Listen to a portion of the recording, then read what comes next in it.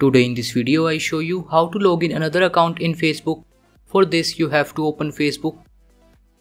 Now click on menu icon and scroll down to click on logout. Now click on logout.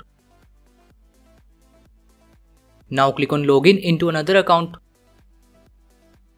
Type your another account details like Facebook ID or password.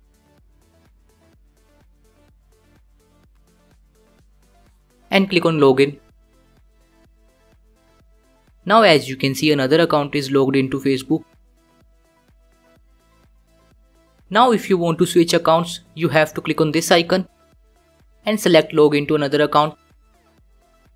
Now you can switch accounts like this. Click on save.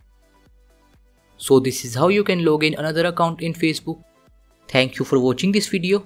Please like this video and subscribe to my channel for more interesting videos like this.